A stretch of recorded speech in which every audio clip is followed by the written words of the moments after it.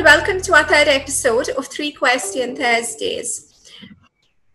Most of us are concerned about the rapidly changing economic conditions, the impact of this pandemic, and what it would take to revive a COVID-19 hit economy. So I'm really pleased that we have with us today ANZ's Chief Economist for Southeast Asia and India, Sanjay Mathur. So Sanjay is based in Singapore, and at ANZ, he is responsible for providing macroeconomic analysis and insight on key Asian markets with a particular focus on Indonesia, Malaysia, Thailand, and India. So prior to this role, he worked at the Royal Bank of Scotland, Barclays, and UBS, where he held a number of senior economist roles. ANZ is a member of the Chamber, and we're really happy that Sanjay could be with us here today. So Sanjay, my first question is, most economists are saying that these are the worst statistics since the 1930s, with projections of negative growth for developing economies. In your view, and with your intensive experience in this area, what impact will COVID-19 have on emerging markets like India and other key Asian markets? So, what changes can we expect to see over the rest of this year?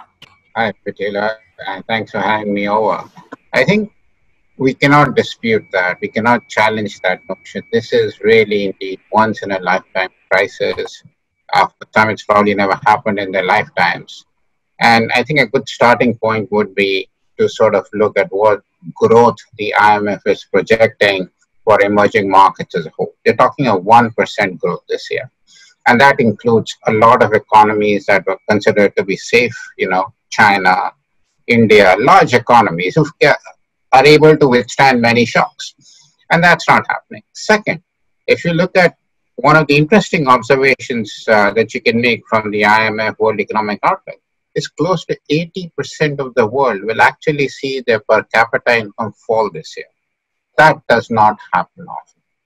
So we have a pretty severe situation here.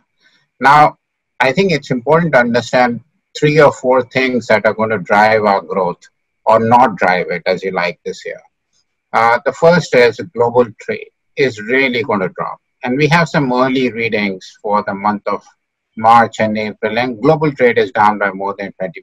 It does hurt emerging markets. The second is social containment policies. We've seen the lockdown in India. We've seen it in a number of emerging markets.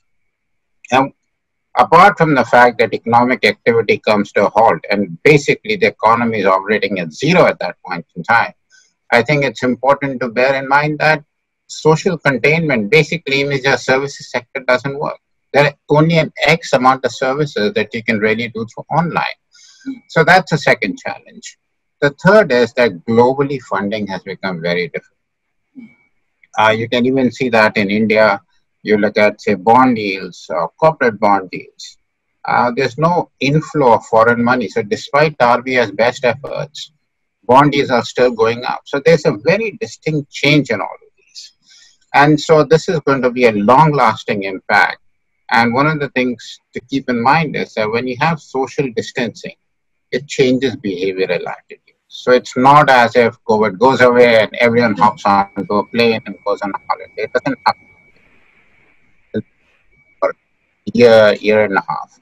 Now coming to India specifically, and let me throw some numbers. We still have positive growth, 1.6%, but the risks are clearly to the downside right now. We've seen the economy that's going to be under lockdown for 45 days. Second challenge in India is that where you are seeing the outbreak of COVID, really invested in India, etc. These are really the producing parts of the economy, and they are now under lockdown. The third is that people aren't moving. We don't have the fiscal resources to effectively deal with such a crisis. So net, I think we are in for a much, much weaker growth scenario. Great. So Sanjay, you kind of, mentioned the lockdown and the various effects that it's been having on the economy. What do you think are some of the transitioning steps that India and businesses as well could take to address this economic crisis? It's affecting some sectors and industries. more. They're a lot more vulnerable than others. So what should, India as a country as well as businesses be doing as next steps to kind of improve this? Well, the immediate challenge is really to get through. But it is probably true that business will have to be open in sort of gradually, and there's nothing you can really do about that.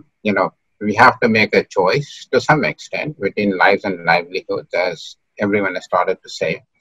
And that can only be a choice if you want to make them not, if you don't want to make them mutually exclusive events, you have to go slowly in each direction.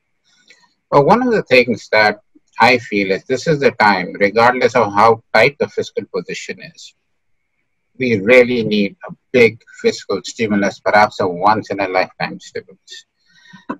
That should be really dealt at things like MNREGA, at helping lower income groups, people who've lost their jobs. And a good statistic is the CMI number that's come out that urban employment is now at 27%. The other thing which I think is missing so far, and it's really hard to explain why, we can only have some reasons for it, is that whereas the RBI has taken several steps to support the corporate sector, SMEs, etc., it is not clear as to why they are telling that the entire dispersal of funds is via banks. Because you think about a bank, it's okay to give out the funds, but the credit risk is also being borne by the banks. Therefore, they are not lending.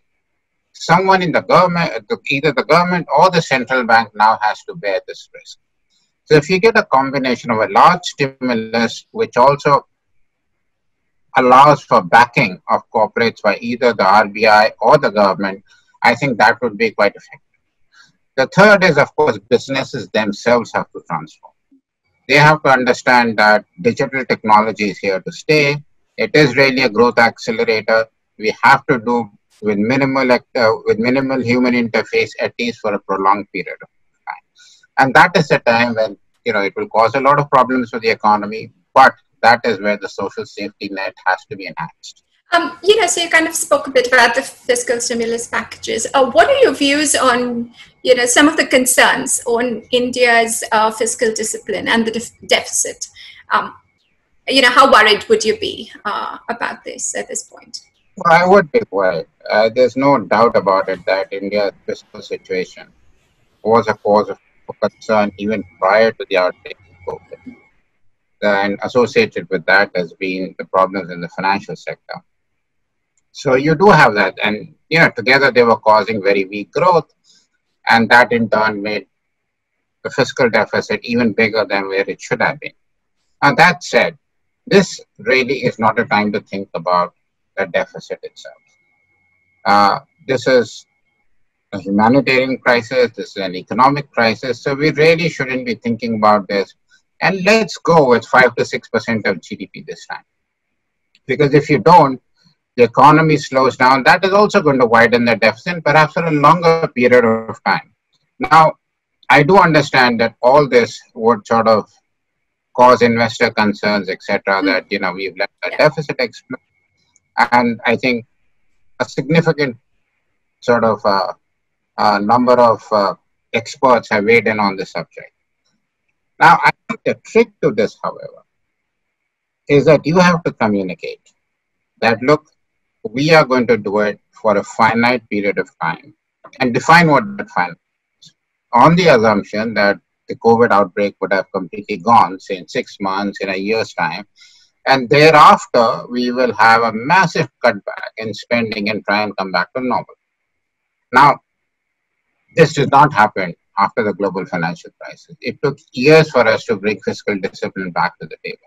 And that is the difference that the government has to make this time. A firm commitment to withdrawing that stimulus. And I think then we should be fairly safe, that people will understand, investors will understand, this is a one-off. Great. Okay, so that's we come to the end of the interview. Thank you so much, Sanjay. Some really great insights, and fantastic to have someone with such extensive economic experience as yourself with us today. Thank you. I'm sure our members found that really, really useful. And thank you to all those who are watching this. And I'll say bye until next Thursday, and we'll see you then. Have a great day. Bye, everyone. Thank you. Thank you, Sanjay. Thank you.